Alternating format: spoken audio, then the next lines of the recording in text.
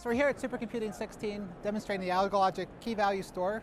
And so this is a database that's running in an FPGA card. So first of all, what is Gateware? So Gateware is a hybrid between hardware and software. So Gateware is applications that run in Field Programmable Gate Array devices. And so you can kind of think of Gateware to an FPGA hardware device as software is to a CPU. Because it's an application, Gateware is an app that runs in the FPGA the same way that a software program runs in a CPU. So Gateware-defined networking is building applications that run in the network and do some of the data plane processing with an FPGA. So Algo-Logic builds Gateware-defined networking IP cores and applications. And so as I mentioned, Gateware is programmable like software, but it's compiled into parallel logic. And so we can look at, for example, parallel logic that's routed and placed into gates on an FPGA. They look like little islands of logic. And so these islands are, the IP cores are implementing the logical function, the combinatorial state machines and finite automata that are in the logic design but being mapped to the FPGA. Now in the data center, we've got volumes of networking data. We need to search through streams of data, and we need to switch on packets that are typically transporters or Ethernet and IP packets. And so in the data center, we have top-of-rack switches that can carry terabits per second of bandwidth over standard Ethernet. And by attaching FPGAs to the data center, we can implement Gateware-defined networking, where we can get sub-microsecond processing of data.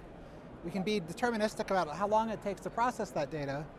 We can get throughput that's hundreds of gigabits per second, but still have the ability to reprogram this, so as new applications come along, we can reprogram the apps to do new functions. So Algo-Logic has a number of Gateware-defined networking products.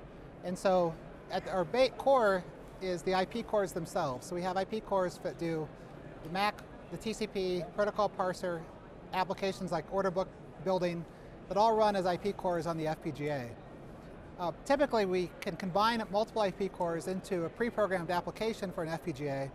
And so we can route this onto different FPGA devices and have different functions that are a combination of the pre-built IP cores combined together to build a chip-level design that runs on the FPGA. These chip-level functions are then run on standard off-the-shelf FPGA cards.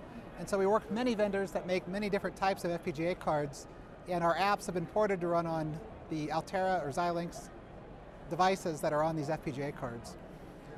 These FPGA cards are standard form factor PCI Express cards that fit into an integrated server. And so you can have the FPGA card fit into a server the same way any other I/O card does. So then typically the servers then are scaled out. And so in a data center, instead of having just one system, is that we scale this out with multiple servers. And so we're also working with Intel on the MCP system, and the Intel system has a multi-socket system where the FPGA is actually on the socket with the CPU. And so as you scale out the systems, you also scale out the FPGAs. And then these systems get deployed into the data center as racks of servers, and they also get sent to co-location facilities where that next to the stock exchange, for example, that these servers are performing stock trading functions in hardware.